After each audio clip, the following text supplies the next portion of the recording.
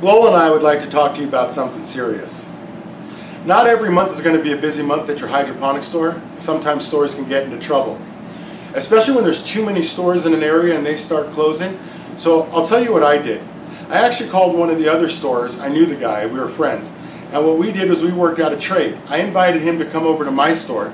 He could choose the product from my shelf that he wanted, and then we just rang that up straight manufacturer dollars and we just traded credit. I'd go over to his store and I'd pick the same amount of stuff from him.